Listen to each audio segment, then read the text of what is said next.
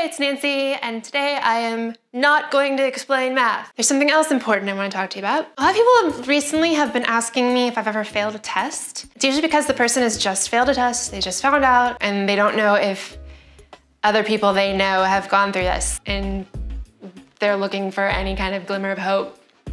Yeah, I have failed a test, and I'm here to tell you about it.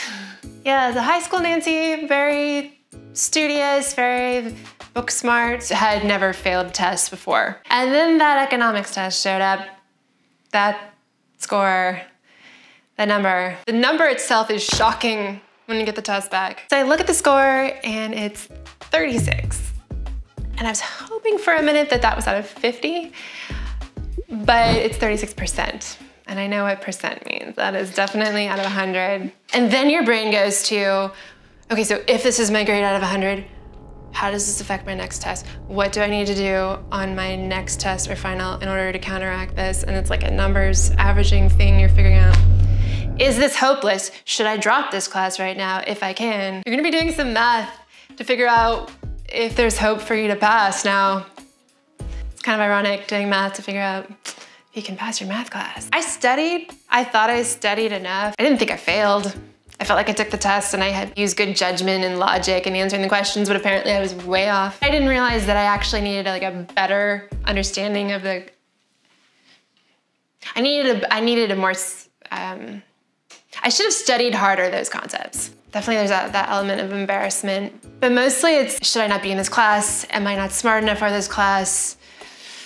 Yeah, that's real. Yeah, once you get past the embarrassment, then there's a bit of anger, definitely at yourself, but at least for me, also at the teacher, because these test questions were so different from the homework practice and from what she taught in the class. And it just feels a little bit like betrayal, like you're blindsided by these test questions, not quite fair. And then when the anger goes away, you're just left feeling kind of stuck. Maybe you don't know how to study differently, or you have a job or a part-time job that just takes a lot of time and you're just overloaded with life stuff or family stuff, or you've got a bunch of other classes that are demanding. And like, how are you supposed to do things differently to not let this happen again? And quite honestly, I was a senior feeling some senioritis, so maybe a little demotivated.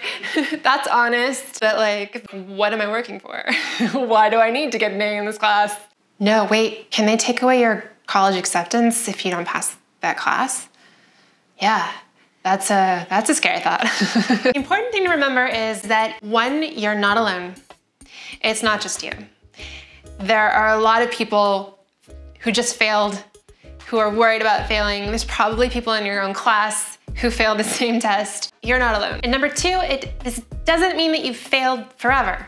That was just that moment in time. This does not mean that you're not capable of doing that math, that you don't have the ability to do it. No, it was just at that particular checkpoint in time, your progress was there. Case in point, I did not fail the next test.